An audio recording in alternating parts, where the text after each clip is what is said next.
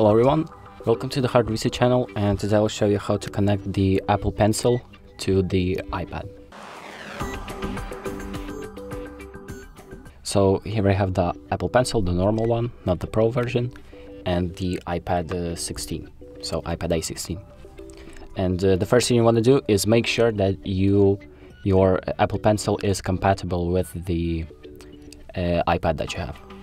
Then the next step that we're going to do is just take a USB-C to USB-C cable. So we're going to be connecting our pencil to the tablet using the cable.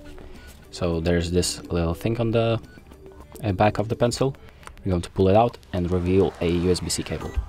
So now I'm just going to connect the cable to the iPad and then the pencil. And once we do that, you will see a notification pop up on your tablet that says Apple Pencil. So now that we have that notification, we can just pull all of the cables out. And as you can see, the pencil is now working. So you can also check Bluetooth to see that the pencil is connected in case it didn't work. And that's about it. You can put this pencil on the top right here for safekeeping. And that's about it. Thank you for watching. I hope this video helps, and make sure to like and subscribe.